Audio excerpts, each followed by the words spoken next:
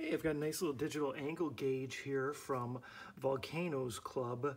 That's the brand in the seller. And let's check it out. So we can see here, comes, got your little box, digital angle gauge, tells you a little bit about it. The range of display is 4 times 90 degrees. The resolution is 0.05 degrees. Precision, plus or minus 0.1 at 0 and 90, plus or minus 0.2 at others. And you know, measurement degrees / percent / millimeters per meter / inches per feet. Kind of gives you the rundown there.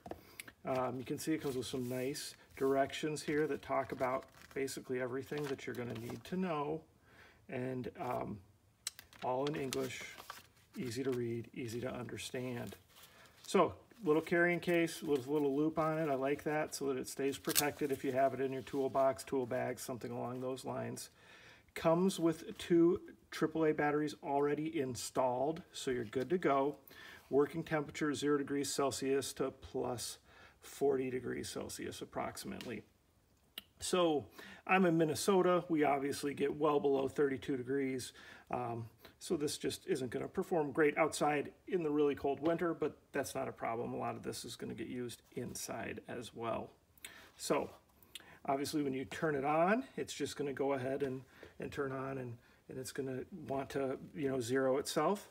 The way to always use it properly is to kind of set it like this on the side, or you can set it upside down, I believe, but you don't want to have it like angled like this. You're going to put it like this, or if it's on a surface, that's turned, they're going to set it like this, and then it's going to measure that angle right there.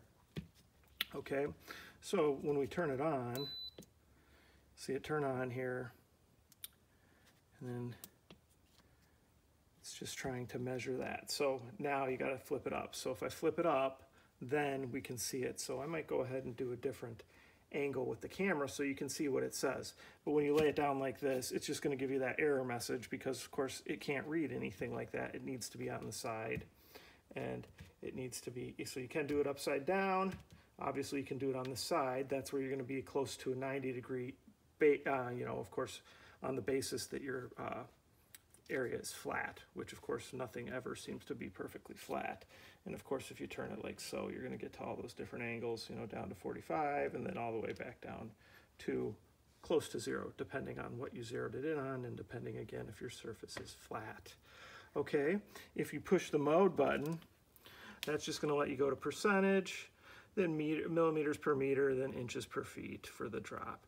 But mostly I'm going to use this for the angle. I think this will work great for making sure your blades, your saw blades are zeroed properly, that type of thing, and just for finding angles at different times with different projects. So I will take another view here. Actually, maybe I will just take this off and show it to you. Let's see if I can take this off. There we go. All right, so here you go. You can see what it looks like. You can see if we turn it here, right? So my surface is not perfectly flat, which probably no one's is exactly flat, but you can see here, it should be in a perfect world. If this was perfectly flat, we'd be at 0 there, and then we'd be at 90 here. But we're pretty close, so it's close to being perfectly level, but of course it's, the floor in the garage is not perfectly level. And then if you flip it upside down, it'll still go back to, so. All right, so there it is, digital angel gauge from Volcanoes Club on Amazon.